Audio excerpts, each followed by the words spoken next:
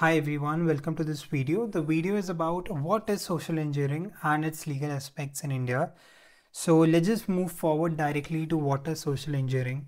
In the recent years, social engineering has gained a lot of significance, particularly in the realm of cybersecurity and law in the wake of globalization. So basically, unlike traditional method of hacking, which exploit the technical vulnerability, social engineering is a deceptive practice that manipulates human psychology to gain access to sensitive information, such as one's system or bank account or any other valuable information which is related to technological means. If we go back to history, the term social engineering was given by the scholar called Roscoe Pound, which worked under Sociological School of Jurisprudence. He explained law as a social engineering, which means a balance between the competing interests in society. So for that, let's just move forward to understand social engineering techniques and tactics. There are many techniques of social engineering, but three of the most common are here.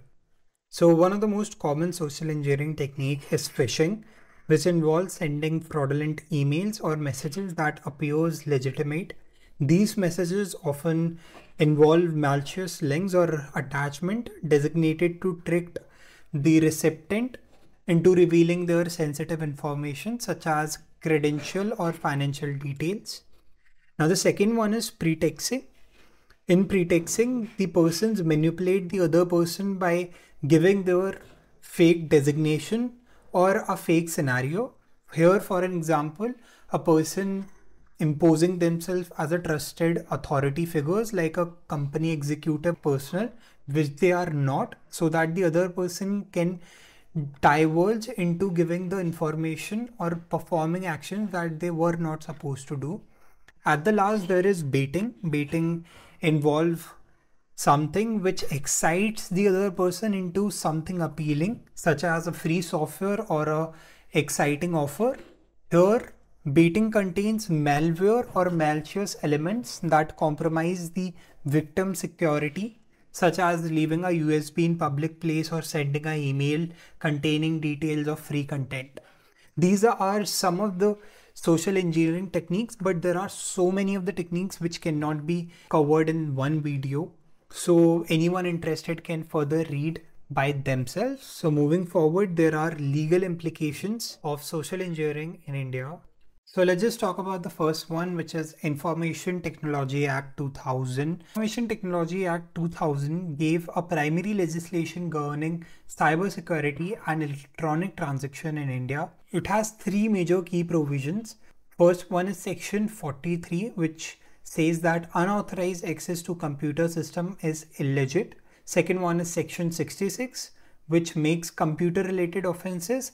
And last one is Section 43A, which gives the compensation for the failure to protect data. Now the second one is Data Protection Law, under which comes the Personal Data Protection Bill 2019. It basically focuses on obtaining informed consent for data processing, providing individuals with more control over their personal information. It also imposes obligation on entities to implement security measures to protect the confidentiality and integrity of data, so that a personal data should be personal. And now at the last, right to privacy. The right to privacy became fundamental right by the Supreme Court of India from a landmark case, which we will read in the later page, which is Puttaswamy case in 2017. Through this, right to privacy basically emphasizes the importance of safeguarding personal information from unauthorized access and misuse.